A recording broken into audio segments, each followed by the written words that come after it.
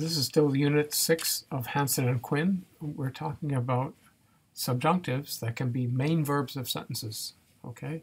And there are three kinds of sentences in which this works. The first type are what the book calls hortatory, which is the same word as exhortation in English. When you exhort somebody to do something, and in this case, it's you, the speaker, and someone else, okay? Or it can just be you yourself, okay? It's, in other words, the verb is going to be first person singular or plural in the subjunctive. It's let's get ice cream, okay? Let us get ice cream is what's going on there.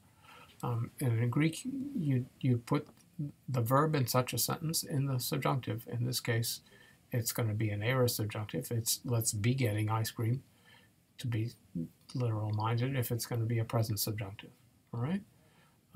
That's one type of sentence in which you'd use a subjunctive. You're not stating a truth, you're urging people to do something. The second one is prohibitions, that is negative commands, telling people not to do something, okay, instead of urging them on. And in this case, the verb is always in the second person singular or plural, and it's always aorist. So don't eat that ice cream. You'd put the verb eat in the aorist subjunctive, and you'd use the negative me, right? Since it's not a true statement, you can't use u. Right. And then finally, the deliberative questions. Deliberative questions mean questions in which you're asking yourself, the speaker, what to do. Okay, should I or should we eat this ice cream? It can be either first person singular or plural.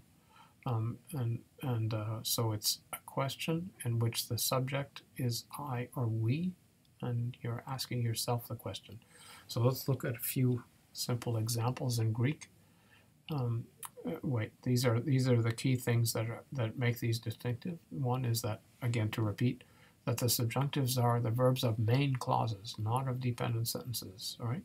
Like purpose clauses or conditions, which is what we've learned, where we learned to use subjunctives before. And you can't figure out how to translate these subjunctives until you figure out which of the three types it is.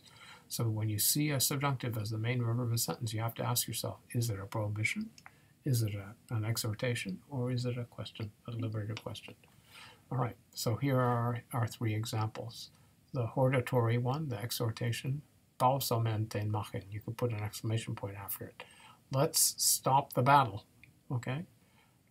You're exhorting a group. Me pausamenten machen. Don't stop the battle, okay? Again, telling people not to do something. And the deliberative one, pausamenten machen.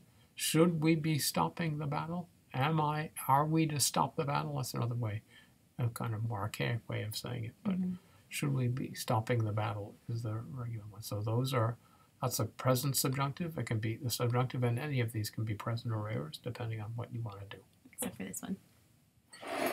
All right.